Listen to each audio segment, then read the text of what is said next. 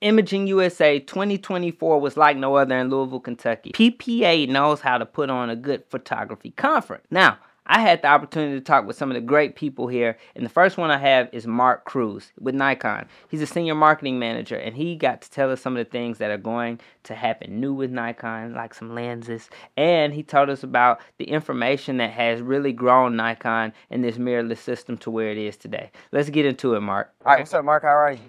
Awesome. I'm Braxton. Thanks, Braxton. Mark with Nikon? Yes, sir. Yeah, what do you do at Nikon? USA. I'm a senior manager with Nikon USA in their marketing department.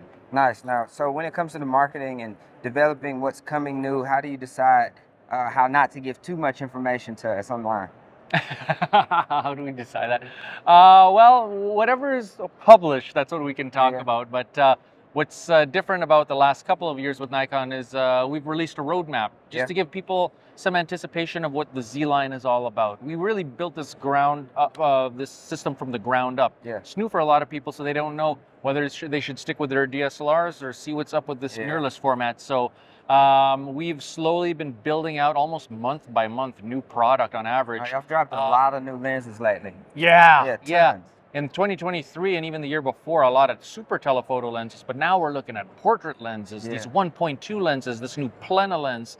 Really exciting for portrait photographers, but sports and wildlife photographers.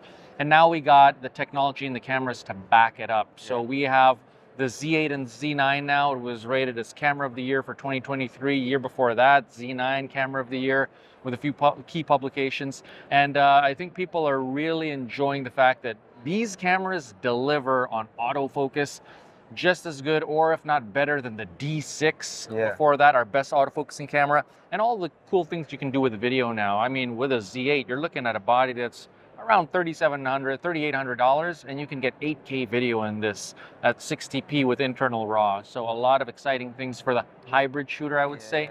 But one thing I can tell you going into the future is we still got one more lens on that roadmap right now, and that is a 35mm 1.2. Oh, I can't say the aperture. I can say that it's an S-line lens.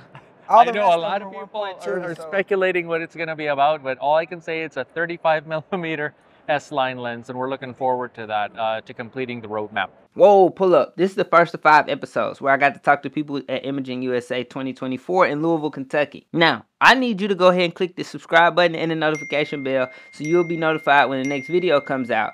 I talked to Professor Hines. I talked to Cruz. I talked to Gary Jones, who won the Grand Imaging Awards. I talked to Vincent, who actually works at PPA, and I got to talk to Vanelli. If you don't know Vanelli, he's a wealth of information in the photography industry. But I need you to hit the subscribe button and hit the notification bell so you can see the rest of these videos. Let's get back to it. Okay, perfect. So, quick 2-part question before we get out of here. 1, why should people leave their DSLRs and come to mirrorless? And 2, why should people leave everything else and come to Nikon? Well, I'll answer the first part.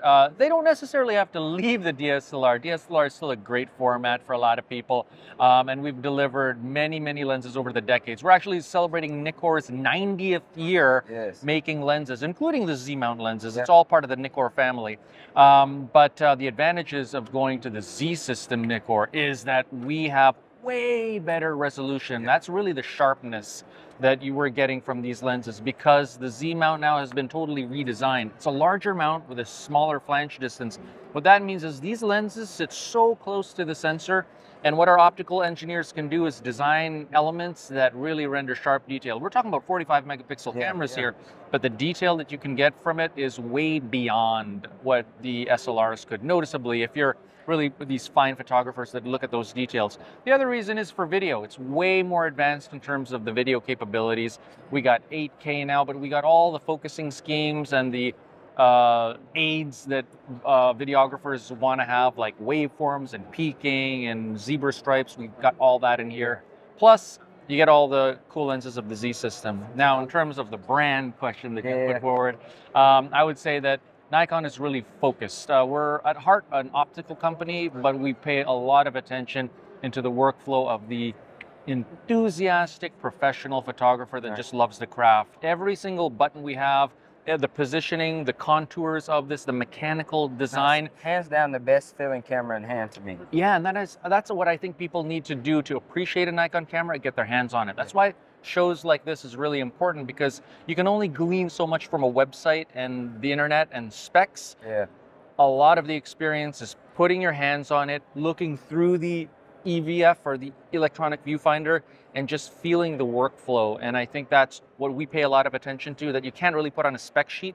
And that's, I think, at the heart, the advantage of the Nikon brand as a whole. Thanks, Mark. I Braxton, appreciate it. nice speaking to you. I've been sold, so you don't have to sell me. Well, thank you. I look forward to seeing some of your stuff. It's coming soon. All right, man. All right.